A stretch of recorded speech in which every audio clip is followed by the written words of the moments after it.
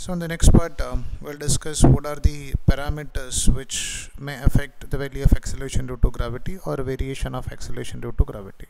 So on the first part, we are going to discuss what is variation of acceleration due to gravity with altitude or with respect to height.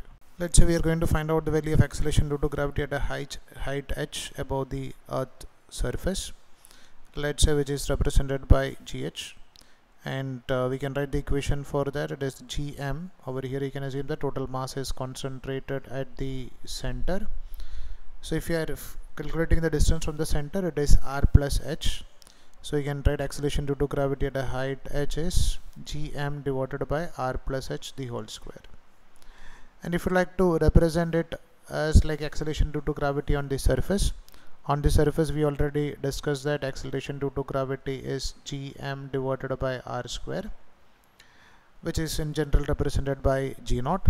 So this gh can be taken as nothing but gm, and if you are taking r outside, we can write it as r square into 1 plus h divided by r the whole square.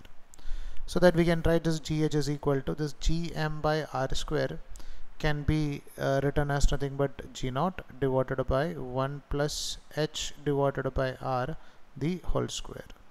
So this equation will give the variation of acceleration due to gravity with respect to height h above the Earth's surface. Now sometimes we'll use a modified form of this equation, which is valid only for small values of h.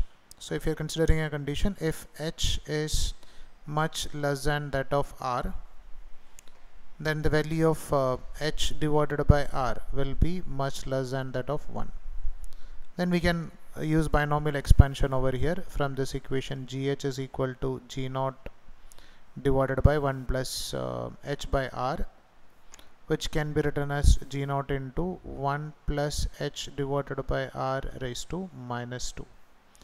And we know that according to the binomial equation, that is 1 plus x raised to n can be written as 1 plus n into x if the value of x is much less than that of 1.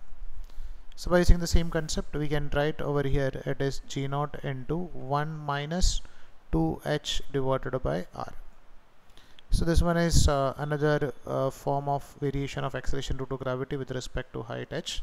But just remember that this equation is valid only when the value of h is much less than that of r.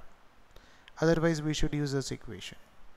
So we can say that as the height increases, the value of acceleration due to gravity decreases. So we can calculate what is the decrease in value of g at a height h. So if we are considering a situation, if h is much less than that of r, then we already discussed that we can use that equation g naught into 1 minus 2h by r for the calculation of acceleration due to gravity. So our aim is to find out over here what is the change in value of g, that is g on the surface minus g at a height h. So which is g naught minus g naught into 1 minus 2h divided by r. So we'll get the value of change in g is equal to nothing but g naught into 2h divided by r. Or in some question they'll ask to find out the fractional change. So we can write the fractional change, that is change in g with respect to the actual value, is equal to 2h divided by r. Again, just remember that we'll use this equation only when the value of h is much less than that of r.